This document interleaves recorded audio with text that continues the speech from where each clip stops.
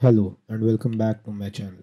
So in this video we are gonna see how you can fetch 1 minute data for 4 years using Fyers API.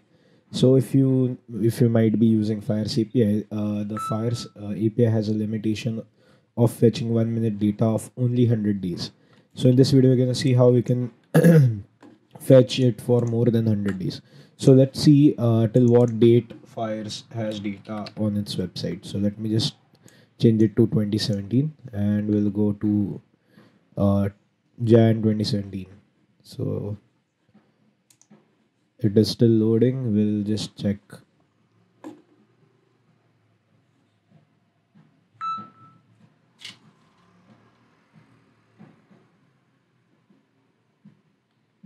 All right, so here we are. Uh, so I don't think it has the data till Jan 2017. It has data from 17th July 2017. All right, so the price, yeah, here we go. We found it. We just found it right here. Right, it has prices from this time frame forward. All right, so how do we fetch all this data using the API? So let's just go and open up the Python code. First of all, you need to log in into your Fyers account. The login process is the same. I'm not gonna show it right now. So after logging in, as we have seen it in the docs, you need to first send this data and then Fyers.history. So after doing that, let me just bring it over here. Okay, so for this, if we want to put the date format as a string, we need to put this integer as 1. Then we'll be able to put it as a string. And then basically what we need is the date range for the sake of example. Right now I'm gonna write date is equal to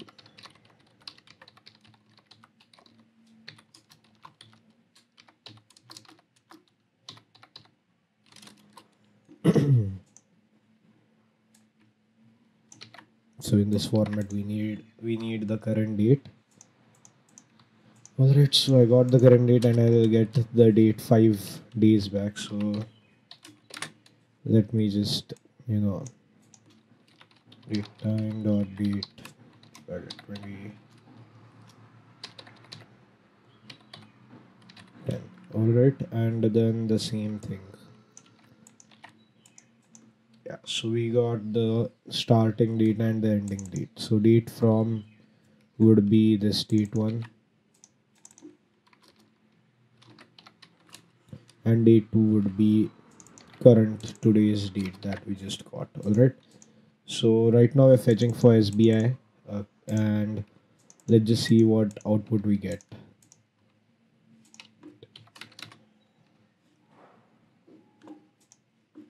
Okay, so if we check X, you can see that we've got the data for 4 days over here. This was selected on 1 day, I guess. Yeah, if we change it to 1, we'll get every minute's data for last 4 days. All right, so as you can see we have got it, but it is in, as you can see, it is in a dictionary, and they have entered timestamp instead of date time format. So how do we change it? So first of all, we need to convert this entirely into a data frame. So here on this line we are doing it. Let me just show you how it works. Yeah, so we are going to convert entirely into the data frame. So let me just see data, sorry, not data, we need to convert this X. Yeah, so we need to convert this entirely into a data frame. As you can see, we've got the data frame here. Now this shouldn't be in the timestamp, this should be in date time format. So for that we directly can change the timestamp into a date time format, but we need to enter unit as S for it to understand. So it is given directly in the date time library, but first we need to convert all the columns. So let me just copy these two lines which I had done before.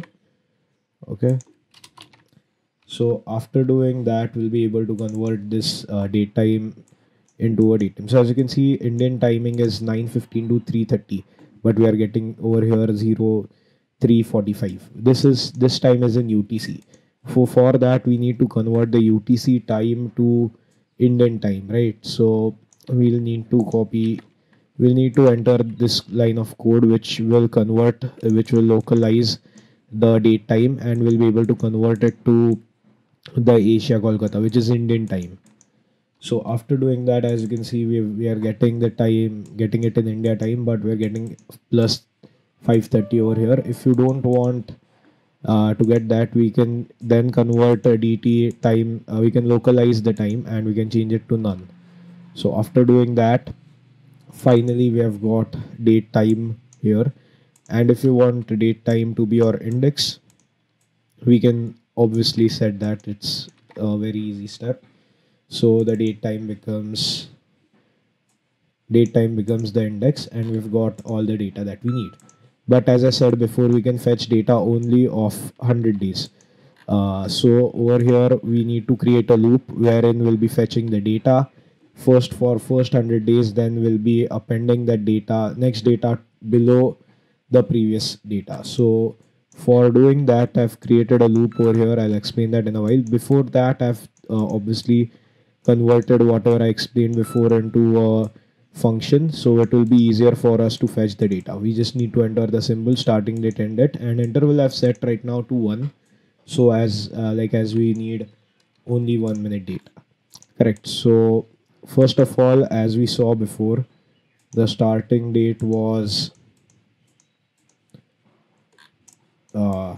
let's okay. So before I had kept the starting date as this 7th July 2000 3rd July 2017, and the end date should be of today, and we are creating a blank pandas data frame, as we need to append all the data into this data frame.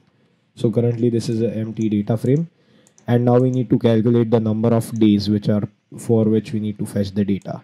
So if you can see, the total number of days for which we need to fetch data is 1656. So what we are doing here is I am creating a loop which will go through, which will fetch data for first 100 days, and then it will keep on appending till the remaining days are turned 0.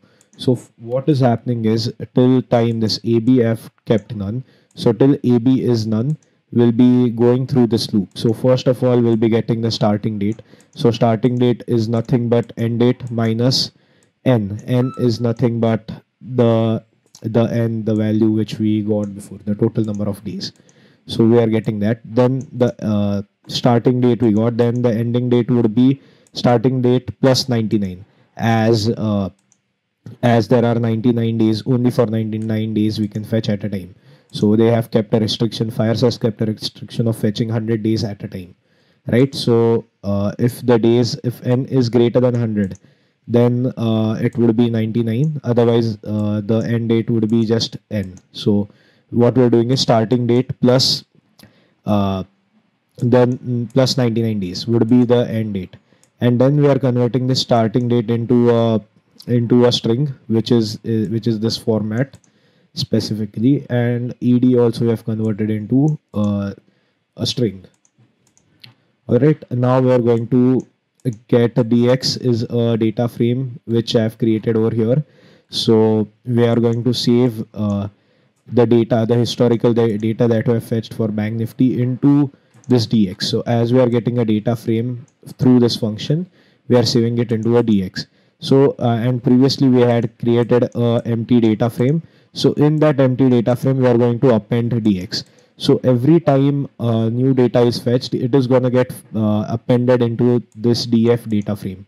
All right. So once we have successfully fetched data for first 100 days, we are going to reduce the 100 number from it, and we are going to get the next data for the next 100 days using this line.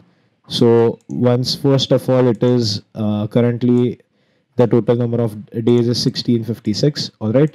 So the starting date would be this which we had before over here, and the end date would be 10th 10 2017. So that is 99 days from the starting date.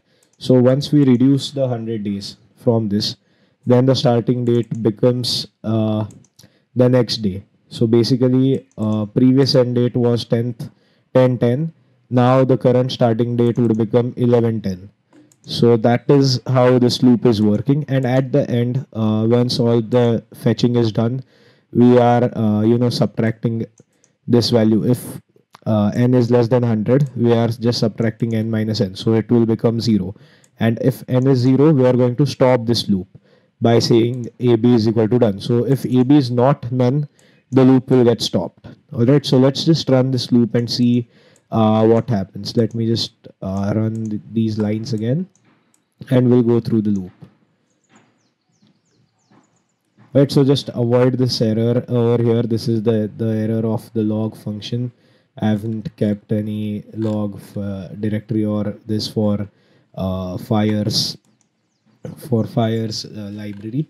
So just avoid that for now. If you can see right now at 51556, then the loop went through. It went till over here 0. And if you can, let's now check how many entries are there in df data frame. Over here you can see so many entries are there. I'm not gonna risk opening it because the file size would be very large.